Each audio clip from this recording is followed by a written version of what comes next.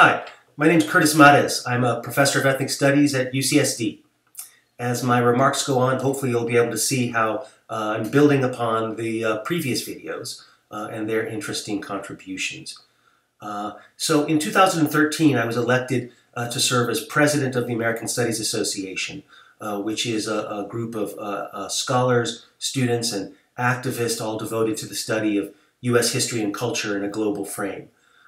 In getting ready for that year as president, I had to come up with a theme for the year and a theme for our convention.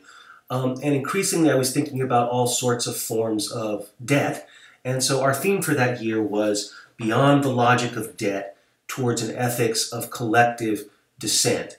And that theme organized a number of papers at our annual convention and lectures on issues around debt and healthcare, issues of debt and the prison industrial complex, questions of how debt has historically covered over forms of colonial violence or forms of racial violence, and of course student debt.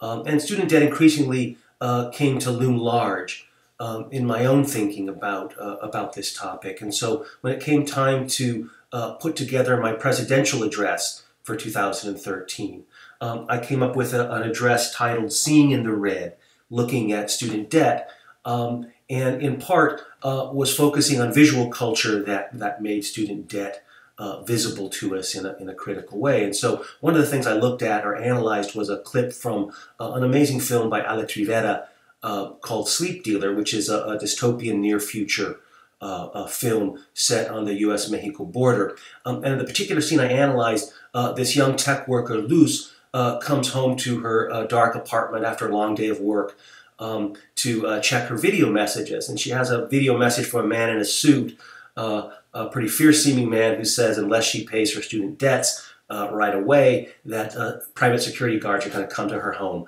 and steal her stuff. At the end, he signs off in a kind of bitter joke by saying, have a nice day.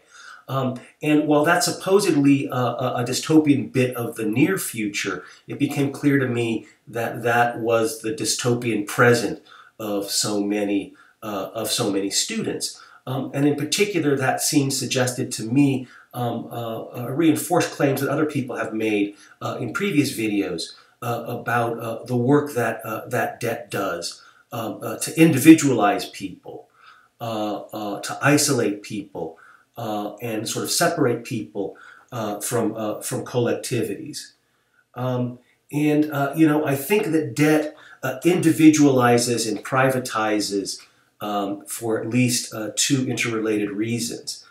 First, it's because people experience an epistemological deficit or a lack of knowledge about debt, how debt works, how debt will limit future options, and increasingly in terms of knowledge about all of these hidden costs that people have talked about in previous videos. But a second reason that debt individualizes and privatizes is because in the U.S. at least, debt is often weighed down with ideas about shame. To be in debt is somehow imagined as our shortcomings, our personal fault, our own irresponsibility. And so, being in debt, making good on your debts, paying your debts, is freighted with all of this idea or all of these ideologies about moral worth and all of these ideas about shame. And so people are often, when they're in debt, they don't talk to other people about it. It's like their own sort of secret shame. And so the sort of shame component of debt is partly what prevents people from thinking about debt structurally, thinking about debt collectively.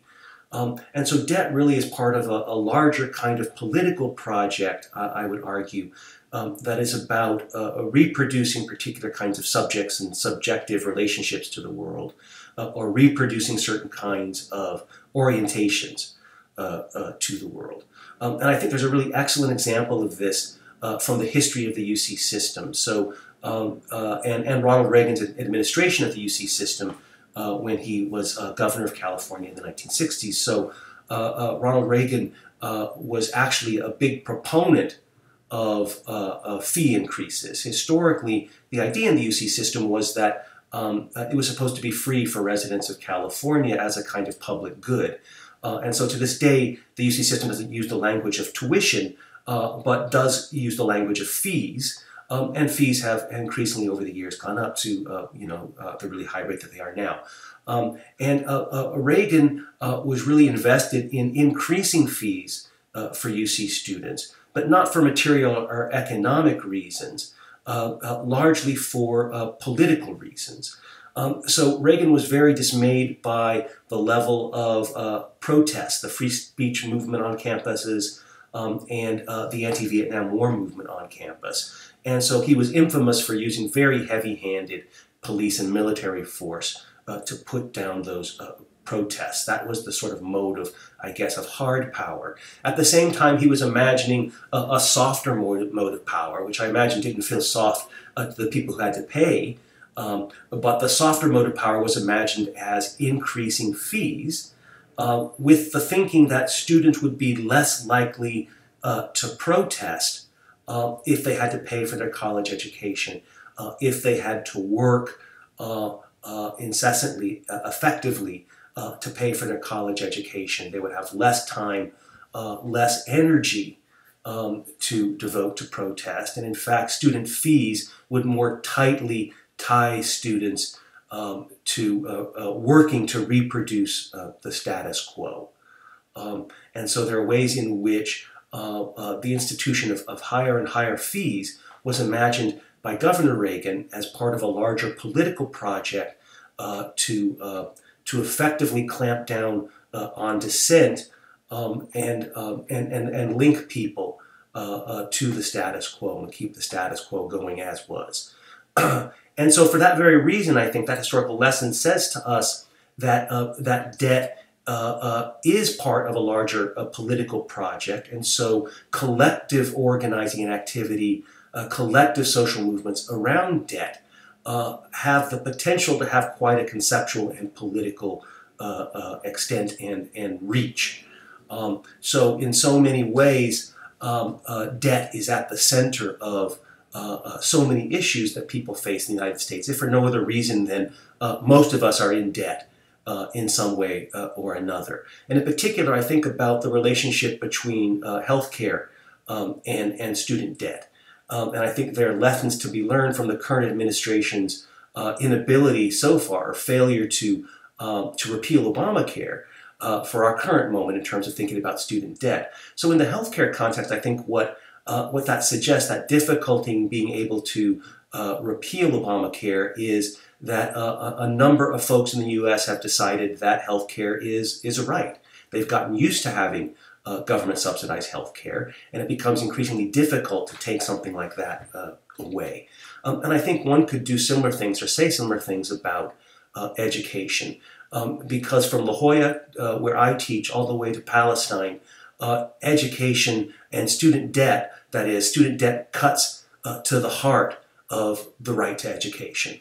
And it seems to me that collective movements organized around questions of student debt could do the important work of both articulating and actualizing that right to education. Thank you.